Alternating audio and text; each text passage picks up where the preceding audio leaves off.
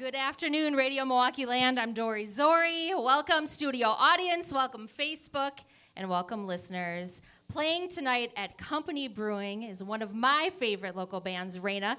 They're here to play a couple songs for us, so can we give them a nice, warm welcome? Take it away, friends.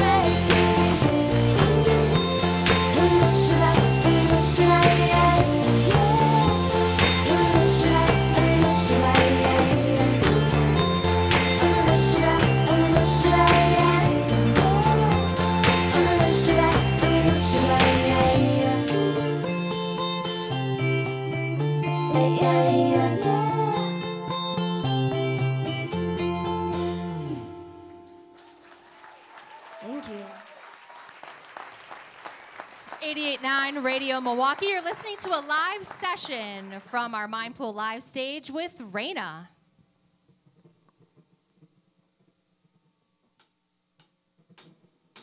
Up in your car, say you wanna ride.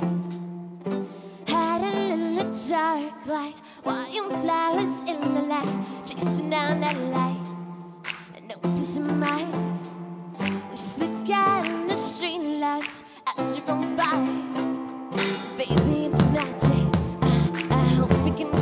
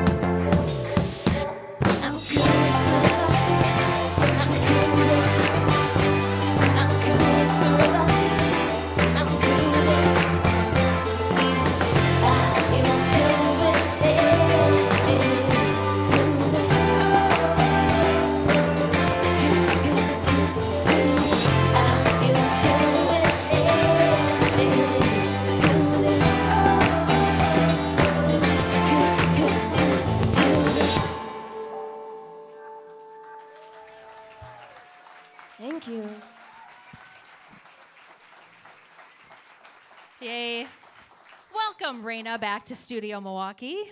It's nice to have you here. How long has it been since you played? A long time. I don't even Has remember. it? We're so happy to be back, though. Yeah, thanks for coming. There's a show tonight going on at Company Brewing. One of the reasons why we had you back today. We'll talk about that in a little bit. But for the people out there that might be listening that aren't as familiar with your origin story, let's start. How did you meet? Wink. We met when I was born, because I'm younger. So you're just calling out I Vic came right away. and I made Vic's life much better. You did.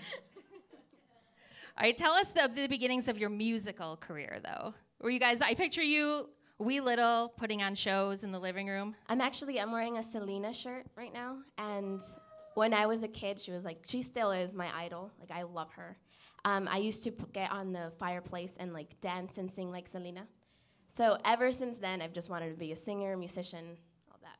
Nice. Oh, and what were you doing, Vic, while she was singing and dancing on the fireplace? I was just watching. Thinking, how can I support my sister's dreams? She was playing with a soccer ball. Yeah. I was like, how could I make it look cooler? That's perfect. All right, in Milwaukee, you haven't always called Milwaukee home, but it's been a while now, right? Yes, Milwaukee definitely is home now. Yeah, we've been here for 9 years. We love it. Yeah, I was trying to figure that out because your first music that you're putting out was still, or was like 2011-ish? 2012 was 2012. Bridges and Guns, our first EP. You did an EP, and that was back when putting out albums and EPs were more of how people were consuming stuff, but now people like singles, and you've been doing a really good job of dropping new singles on us like every 6 months.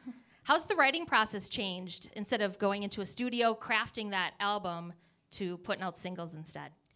Well, I think we can focus on one song, and we don't have to like think about it all working together, even though we've actually been able to create a sound that I think works together. But I mean, I personally like singles because you can just like get into the studio, write a song, and you get so excited about it, and you can't wait to release it. And then when you get back, it's like it just keeps it super fresh and exciting. Instead of getting in the studio and like working on an album for 6 months, and it just kind of gets like like drags on, you know? So we love to record new music and just be excited about it and put everything we have into this one song and all of our focus. How do songs usually start for you? Is it with a melody? Is it with lyrics? Do you hear the percussion first ever? It depends on the song. Like sometimes it could be, for example, Magazines, it was just a piano, and we were very sad. We were sitting in it was a bedroom studio, and we were sitting on this woman's bed. We worked with a woman. She's amazing. Yeah, she's awesome. She's a female producer, and it was just the piano, and that was the first time we had ever done that, and it was very hard, but it was so rewarding. So then your songs end up being these little snapshots of what you were doing at your life in the time, because they come one at a time now instead of in a big group. Yes. That's pretty cool. Can we go back to the female producer situation? Because we just wrote an article, Nicole, one of our new digital staff members, wrote an article about how female producers are on the rise and the struggles that they have. Grace Weber contributed some really great thoughts to that article. How is it different working with a female producer? Well, I mean, we've only worked with men. The only woman that we've worked with was for Magazines, and it was a complete, different vibe. Everyone, I mean, I guess you're more open because you're not gonna be judged, or you're not trying to prove yourself to a man who's, greater than you. Do you even have to feel like when you're in the studio you have to dress or look a certain way when you're being judged? I think we've been very lucky. We've worked with, like you said, men, but mostly men. But they have all been so amazing, and they've all treated us like they care about what we think, about all of our ideas. We've never really encountered someone who's like, oh, I don't like that, or, We've encountered that more playing live shows. Like when we would play as Vic and Gab, we would show up to to shows, and people would be like, oh, I thought you were Vic and Gabe. So they thought it was like two guys. Yes. And then they'd be like, oh, and you guys are girls and you're so short. Wow, you're really good at looking at stuff. Or they'd be like, they would make fun. They would comment on how my bass was too big for me. Which is now why you got a Which is smaller why bass. I ended up getting a smaller bass. You should get bigger basses. I know. Forget that. You show them what you can do with the biggest bass. But it was fun though, because I personally love to prove myself. I love to be like, oh yeah, I'm just a little girl, I can't do anything. And then I'm like, just kidding. It's worth some clapping, for sure. And that's kind of why I brought it up, because I feel like there's some common struggles, and there's a lot of young female musicians on the rise, and they're gonna run into this stuff, and I think it's important for them to hear stories of people that they might look up to that have gone through it, and that, hey, it's not that bad, and if you get the right people to work with, it's not even an issue anymore. Right. Yeah, I believe that most of the world is very nice and kind. It's like few people who ruin it. And and you have to believe in yourself and also believe in other people, that they're going to help you, That's what we try to do. That's a delightful way to look at the world. That's how I do as well, too. So are you interested at all in learning more of the production end of making your music? I mean, Gab is a full-time producer. I mean, she records all of our demos that we send to producers, and most of the ideas, stay in the songs. So, I mean, I think that I'm not as good with production, but Gab is really good. So I think that she has, a future in that if this doesn't work out. I think you just like me, Vic. Maybe. Thank you. So how has that production changed with the advancements in technology and just the short time that you've been producing and making music? Is it easier now for you to produce your own stuff? I started on my iPad with GarageBand. So now I have Logic Pro, and a computer. So Fancy. I know it's not even that fancy, but for me it is. But I mean, there's so much out there that can help you be a producer. Help you write songs. There's And you can look up on YouTube and just do a little, show me how to do copy paste or whatever. Yeah, I think the key is to not be afraid. It's I personally don't think that what I do, the demos that I record are that great, but I'm not afraid to show them to people. I think you shouldn't be afraid. Great advice. Great advice. So you are joined by a live drummer who you go on tour with, Patrick. Any fun facts that anyone needs to know about him? Yes, he is from LA, and earlier today when we were unloading the truck, he was like, I don't think I've seen snow in years. Were you catching snowflakes on your tongue outside? That's kind of precious. It's the worst. He was like, I hate this. He hates it. All right, so you're about to go out on a tour. We'll talk about that in a second. But a show tonight at Company Brewing with one of our other favorites, Siren. How did that show come about? Well, we wanted to do an all-female lineup, girl power. So I just hit her up on social media, and she was very responsive and was super pumped to do it. And we're so excited to hang out with her tonight, and it's going to be a great night. Doors are at 10. Yes. Company Brewing in River West. You can find out more information on our website. If you could tour with any female outside of Milwaukee, what would your dream double bill be? You, REYNA, and who? I would love to tour with Grimes or Lana Del Rey. Vic? Grimes would be cool. And I really love the band Now. I love them. I saw them at Cactus Club years ago, and I've been following their career, and I love their music, so I would love to tour with them. Sweet. And where is this new tour of yours taking you? We're doing Chicago, Minneapolis, and Kansas City with Coast Modern.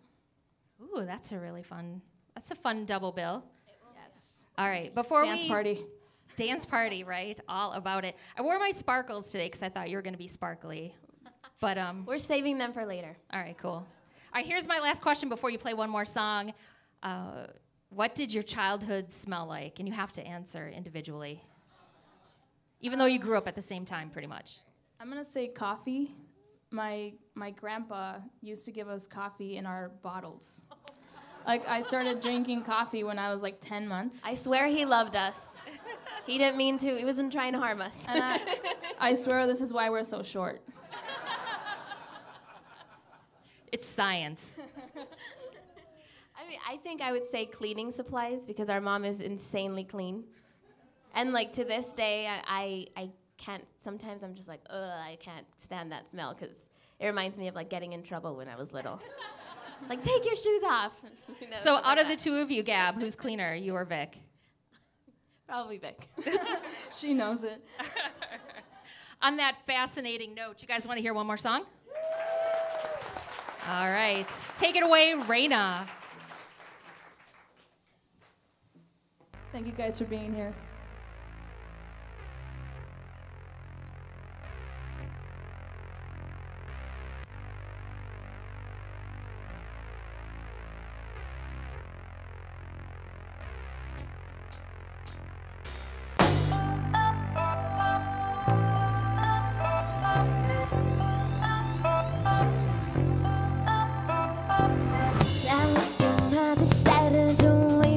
Just through the time.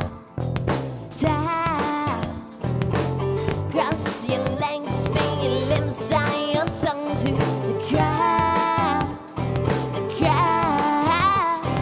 I got colors in my mind, so sick and black and white. I just wanna paint the sky that comes from the model.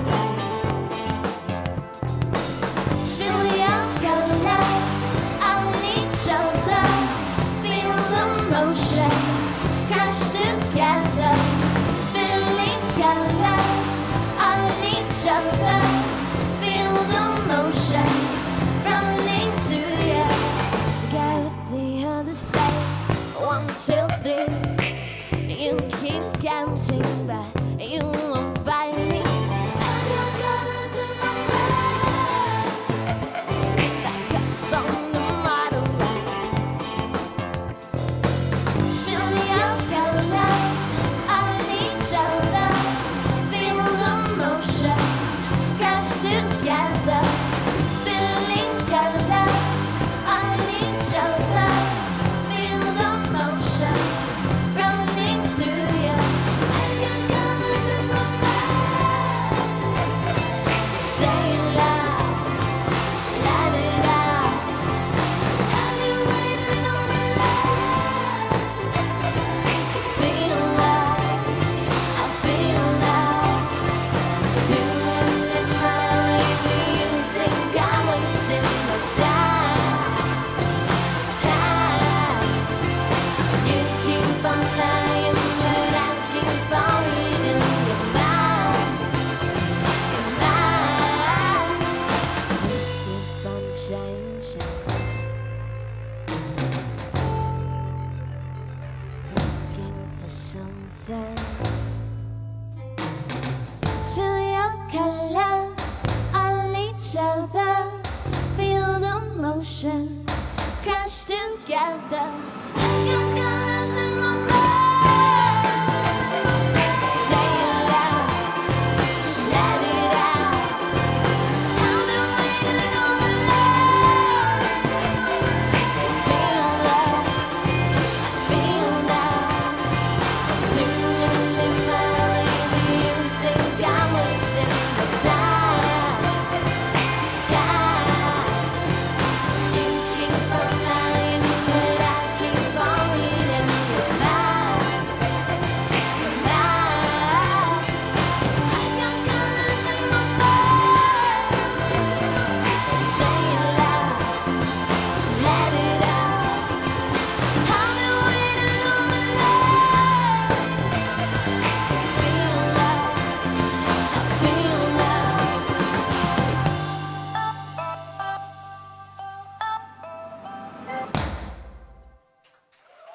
Thank you. Thank you. Yeah, give it up for REYNA. What a delight. They're playing tonight at Company Brewing with Siren. Doors open at 10 p.m. Tickets still available at the door. Thanks to our partners Stone Creek Coffee and Company Brewing in River West. Also, thanks to Lodi for engineering. Give it up for him, making everyone sound great. Thanks to Transfer Pizzeria Cafe, who's throwing a pizza party for you upstairs. And most importantly, thank you, members. Without your support, we couldn't do sessions like this. And it's nice to see so many people here on a Friday afternoon. And I got to say, we're going to have a members-only song, so let's say goodbye to Facebook and On Air. Throwing it back to you, Marcus.